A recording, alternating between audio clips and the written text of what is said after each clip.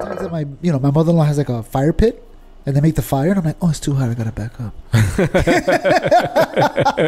I can't even imagine going to a building. It must feel like radioactive. You know what I'm saying? It must be so hot.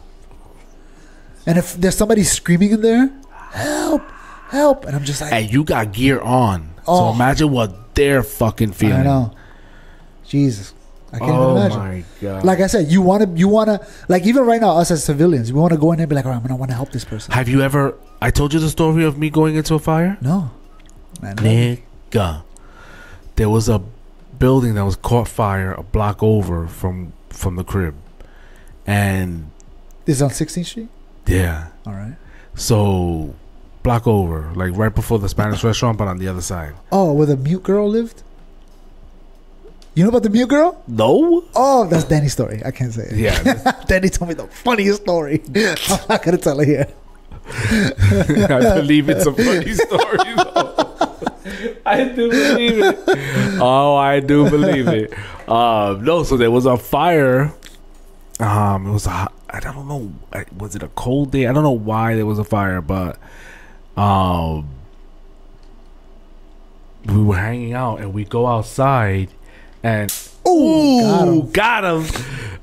We go outside and whatever, we see people in front of the building. It was like one of the middle buildings in that block. Yeah. So 6th Avenue from corner to corner on that side, it was one of the middle buildings, and people were screaming, and you could see the smoke coming out of the glass. And I'm like, this is it. This is my chance. This is my moment. I'm gonna be on the fucking news. That's what I thought. Rosana Scotto's gonna interview me.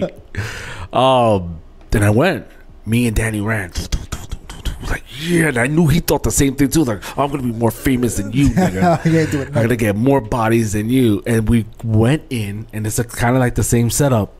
2 apartments on each side, and when we go in, the smoke instantly was like, you take a whiff and you're like, oh no, I can't survive in this. We gotta get out. So instinctively I drop to the floor and I'm crawling. It's like our shirts, like this fucking studio, it's pitch black, the thickness of the smoke. So we're crawling in there and we see people coming out. People are still coming out.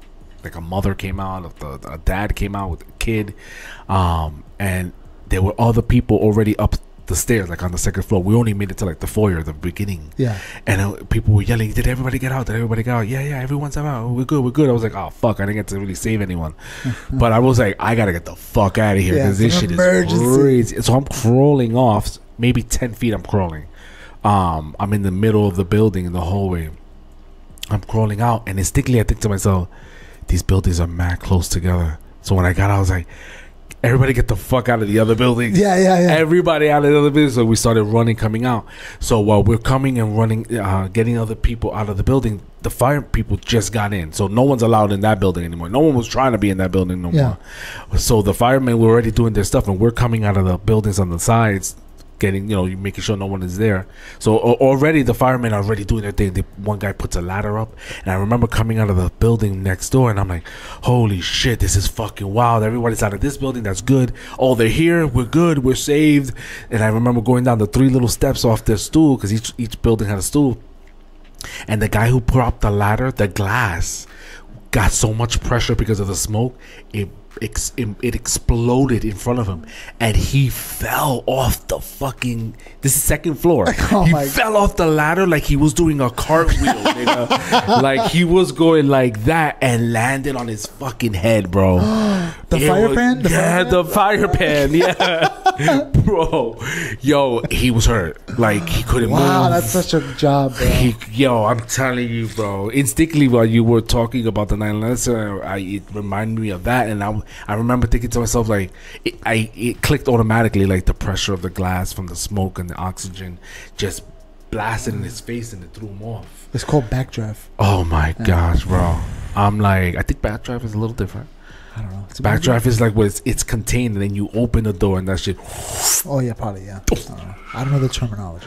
I'm trying to help you. I'm trying to help you out, nigga.